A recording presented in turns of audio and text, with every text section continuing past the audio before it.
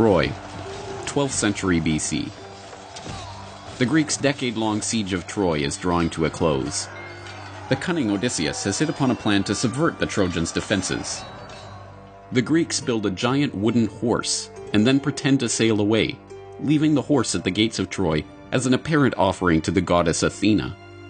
The Trojans, believing the gift will make their city impregnable, take it within the city gates. But it is a trick. Odysseus and his men are hidden inside the hollow horse, and they emerge during the night to open the gates and let in the Greek army, who have returned to take the city.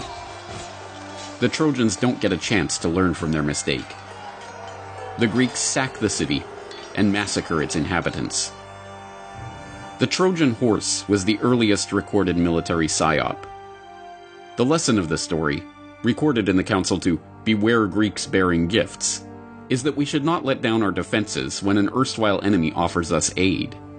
Today, that counsel is as useful as ever, but today's tricksters have donned the mantle of philanthropy, and their Trojan horses are not wooden statues, but non-governmental organizations offering aid to foreign nations. The bitter truth is that in a surprising number of cases, NGOs are the deep state's Trojan horses. This is the Corbett Report. In 2015, Kyrgyzstan made what might seem at first glance to be a surprising move. It canceled a cooperation treaty with the US that had been in place since 1993. The treaty granted tax breaks and customs privileges to organizations like the U.S. Agency for International Development, USAID, and gave their workers diplomatic immunity in the country. All of that came to an end after the U.S. granted a human rights award to Azimyan Askarov, an activist swept up and thrown in jail for creating a threat to civil peace and stability in society after the Uzbek riots in South Kyrgyzstan in 2010. Reaction from the usual Western outlets was swift and predictable. Kyrgyzstan has lost its mind. Or, to be more precise, it's all Putin's fault. Somehow. But don't worry, the US will continue aiding Kyrgyzstan anyway, whether they like it or not, because that's just how they roll. Go Team America! But Kyrgyzstan is not the only country to crack down on aid from foreign NGOs. In the last few years, a series of countries, including Russia, China, and India, have passed laws placing stricter controls on the operations of these organizations within their borders. Well, Russia is throwing the smackdown on poor little old NGOs, these charitable organizations that were set up. The reasoning behind them, that they might be trying to take down the Kremlin. The Kremlin is moving to ban the U.S.-backed MacArthur Foundation, George Soros' Open Society Institute, and 10 other foreign groups, calling them unwelcome organizations by law. They're also mulling over something called a patriotic stop list. Anyone caught collaborating with these groups, they're facing 6 years in prison. China has passed the country's first law regulating overseas NGOs or non-governmental organizations. The Chinese government always welcomes foreign NGOs to come to China to expand cultural and charity activities, and their achievements are highly spoken of by the Chinese authorities. But there are a few illegal exceptions in which NGOs came to China to harm its national security. The law covers activities of NGOs founded outside the Chinese mainland. They must register with public security authorities and declare where their funding is coming from. India has placed Ford Foundation on a watch list and ordered all funds from the US-based non-profit organization to be routed to recipients only after the Home Ministry's approval. Citing national security concerns, the Home Ministry has asked the Reserve Bank of India to ensure funds given by Ford Foundation to Indian recipients be brought to its notice and dispersed only after its clearance. The ministry said in its order that it wanted to ensure funds coming from Ford Foundation were utilized for bona fide welfare activities without compromising on concerns of national interest and security. An Egyptian court has convicted 43 Egyptian and 16 American NGO workers for working illegally in Egypt while encouraging unrest. The defendants, who were mostly absent from court, were sentenced to up to 5 years in jail. The verdict calls for the closing of U.S. nonprofit groups, such as the International Republican Institute and the National Democratic Institute and Freedom House, which back in 2012, Egypt accused of receiving illegal funding and operating without licenses. So what on earth is going on? Why are all of these countries kicking out all of these US-based non-governmental and quasi-governmental entities? Why would they be opposed to charity and aid? The answer is not difficult to understand. These organizations are Trojan horses, designed to appear as gifts, but containing secret trap doors through which hidden forces can enter the country and covertly undermine the governments in question. This explanation only sounds outlandish to those who look no further than the organization's names and have no idea of their history of operations. Take USAID, for example. Created in 1961 by executive order, it's a U.S. government agency that seeks to end extreme poverty and to promote resilient democratic societies while advancing our security and prosperity. So why did President Morales kick them out of Bolivia in 2013? Because he's crazy and irrational? Or because USAID ran a program through its remarkably frankly named Office of Transition Initiatives that provided $10.5 million of funding for strengthening democratic institutions throughout the country, including in opposition stronghold areas? Was it paranoia on Morales' part? Or merely the recognition that mealy-mouthed rhetoric about strengthening democratic institutions is a thinly veiled euphemism for overthrowing the government, exactly as leaked diplomatic documents proved was the case for USAID's identically named program in Venezuela? USAID was originally an agency created to provide humanitarian aid and disaster relief to countries in need.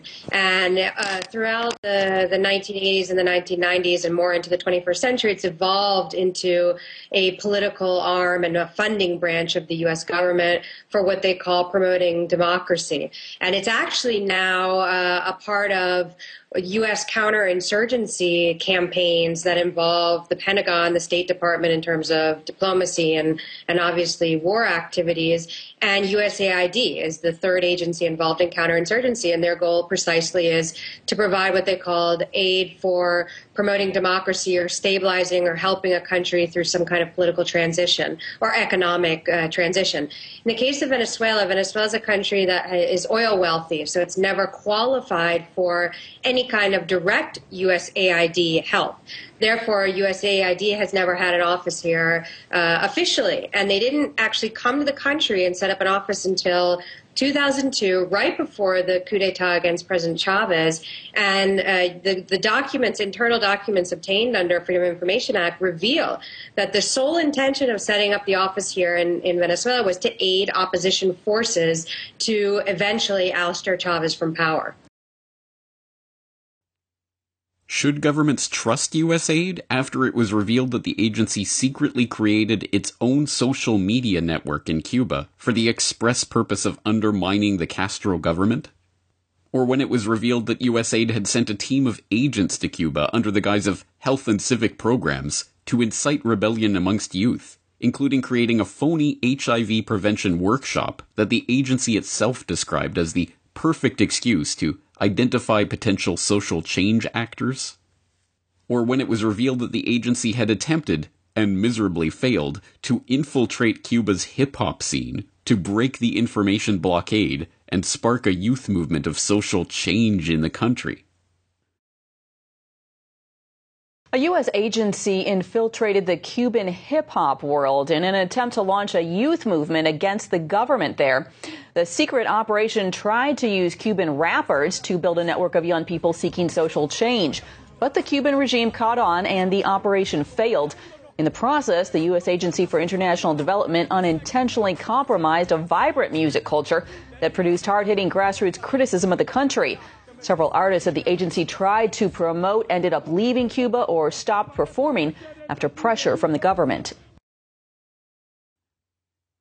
In fact, USAID's Black Ops programs for undermining foreign governments go all the way back to the founding of the agency itself.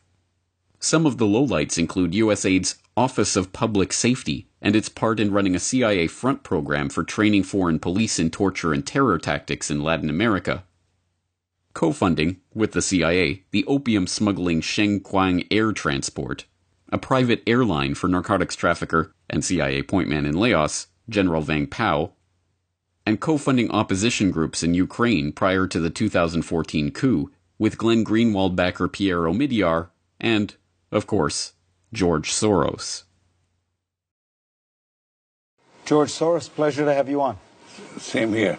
First on Ukraine, one of the things that many people recognized about you was that you, during the revolutions of 1989, funded a lot of dissident activity, civil society groups in Eastern Europe, in Poland, the Czech Republic. Are you doing similar things in Ukraine? Well, I set up a foundation in Ukraine before Ukraine became independent of Russia. And the foundation has been functioning ever since. And it played an important part in events now. But this NGO Trojan horse problem is by no means confined to U.S. aid and its associated organizations. Take the National Endowment for Democracy as another example. The official story is that the NED was created in 1983 by an act of Congress in order to encourage the establishment and growth of democratic development in target countries around the world in line with U.S. foreign policy goals. The actual story is that the NED was created expressly as a front for funding CIA activities inside target countries, a fact that Alan Weinstein, one of the members of the study group that led to the NED's founding, openly bragged about in the Washington Post. A lot of what we do today was done covertly 25 years ago by the CIA, he was quoted as saying. Even more blatant is an admission by then-Director of Central Intelligence William Casey, who wrote a memo to the White House advocating for the creation of NED, but cautioning that we here at the CIA should not get out front in the development of such an organization, nor do we wish to appear to be a sponsor or advocate. The NED's participation in covert destabilization campaigns rivals that of U.S. aid, and, like U.S. aid, involves too many operations to detail them all here. Lowlights include bankrolling the Project Democracy program that became the core of Oliver North's secret government during the Iran-Contra years, manipulating the elections in Nicaragua in 1990 to oust Ortega and the Sandinistas, overthrowing the government of Bulgaria in 1990 and Albania in 1991, and backing every major color revolution of the modern period, from the Rose Revolution in Georgia to the Tulip Revolution in Kyrgyzstan and Orange Revolution in Ukraine a decade ago, to the recent, unsuccessful Electric Yerevan in Armenia, and many others in between. What about Ukraine? I understand there are a few organizations that have been involved in Ukraine trying to disturb that government. Of course, we have visited on this subject quite a bit, but I didn't realize how much the NED is involved over there. And this is a big issue because I think the argument could definitely be made that NATO should have ended after the Cold War, but definitely the National Endowment for Democracy should have been ended after the Cold War. Instead, they say, like with every government program, no, now's the time we need more. But in Ukraine, just this past year, this is an interesting article written by the president of the National Endowment for Democracy. He's president for life. Karl Gershman. I know this might shock you, but he's actually a Trotskyite. He was a founder and member of a communist breakaway party, Trotskyite Social Democrats USA. He wrote an editorial in the Washington Post September of 13, just before the events happened in Ukraine. And he wrote, as the president of the National Endowment for Democracy, he said, Ukraine is the biggest prize. Yeah. And he mentioned that Ukraine's choice to join Europe will accelerate the demise of the ideology of Russian imperialism that Putin represents, and Putin may find himself on the losing end, not just in the near abroad, but within Russia itself. So his real goal is regime change. He spelled it out just before all of these events took place. Now, these types of Trojan horse operations have been used hundreds of times in the past, and there is no sign that the deep state is ready to abandon the trick now.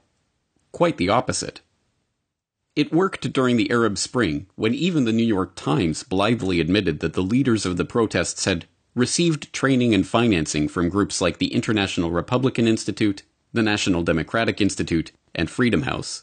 And the State Department blithely admitted that they spent $50 million helping activists in the region network, communicate, and organize with each other through Trojan horse NGOs like movements.org. The deception also worked in Syria, where leaked documents proved the U.S. had been providing millions of dollars of support to opposition groups in the country since 2006 through a variety of Trojan horse NGOs like the Movement for Justice and Development. And as we saw earlier this year in The White Helmets Are a Propaganda Construct, even first responder groups like the Syria Civil Defense, founded by an ex-British military intelligence officer, have been used as Trojan horses to spread propaganda and advance the agenda of the US and its allies in their quest to topple President Assad. Let's be clear. This is not to say that all NGOs are Trojan horses. It is not the case that every group or program that receives money from USAID or the National Endowment for Democracy or a similar organization is thereby automatically a deep state change agent. That is not how the Trojan horse technique works. No, what makes these NGOs so effective as disguises for regime change operations is that much of the time, they are doing what they claim to be doing, providing aid, assistance, and charity where it is needed. It is for this very reason that the US and its allies can so effectively smear NGO skeptics as crazy. But consider this. In 1938, the US Congress passed the Foreign Agents Registration Act, FARA. With the notable exception of AIPAC, NGOs, lobby groups, and individuals who are representing a foreign agent are required to register under the Act and are subjected to greater scrutiny of financial records and other activities. The irony is that FARA is essentially the same type of legislation that has recently been passed in China, but when the Chinese do it, it's craziness. When the US did it 70 years ago, it was just good common sense. Once again, the hypocrisy is evident for those who wish to see it. If there is any good to come out of this, it is that the public is increasingly aware of these types of covert activities. Perhaps more to the point, victims of these operations are now more willing to stand up to the US and suffer its potential diplomatic wrath by scrutinizing, monitoring, watchlisting, regulating, or even kicking out these agents of chaos. And now, just like the Trojans thousands of years ago, the world is learning the hard way that sometimes a gift is better left unopened.